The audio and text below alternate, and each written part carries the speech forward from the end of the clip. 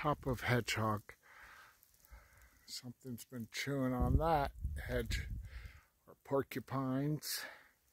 They live in the trees and gnaw at the bark. And they also go away a couple 100 feet away from here to get to balsam, a little balsam grove. They live underneath this precipice in the rocks, and they coexist with certainly bobcats that also live in the caves underneath this precipice.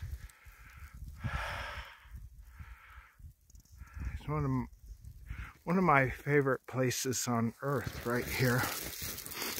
It's right behind my house because I live on the south side of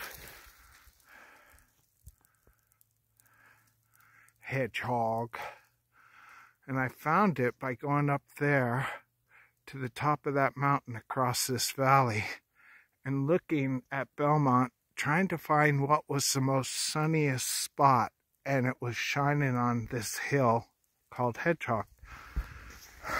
Hunky dory.